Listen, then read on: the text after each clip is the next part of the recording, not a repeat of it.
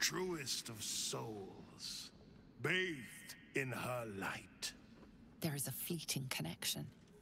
Your parasite communes with his, then falls quiet. Father, my dearest boy, the hells have touched you, but you've come to me just as Gortash said you would. A true soul, no less. Father and son, unstoppable generals. You and your allies will usher in a new dawn.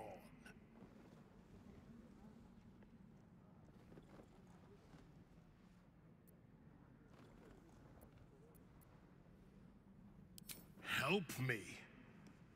Ah, the Black Widow caught you in her web. Floric chose shadow over light. Her betrayal burned deeper than the fires of Avernus. She's been punished for her lies. Don't let her get to you. Punished? Gods. Don't want to imagine what that entails.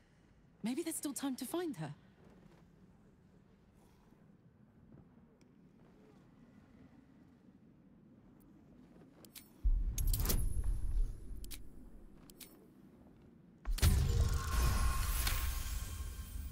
Within Ravengard's memories, you find Councillor Floric.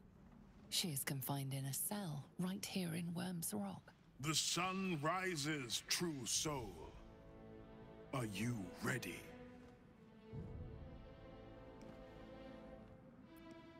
What is a hero, if not an actor for the greater good? Faerun suffers in darkness.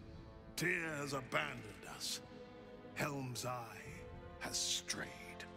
But Baldur's Gate will soon burn bright, a beacon to light the heavens.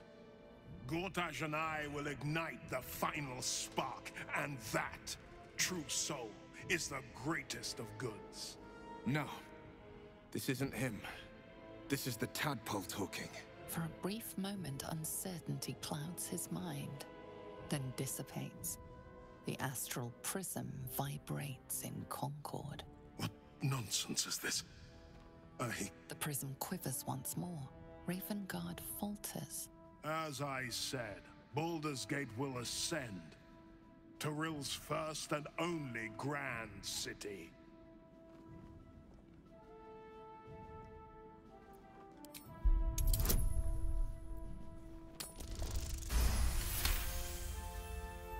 First comes a vision of terror.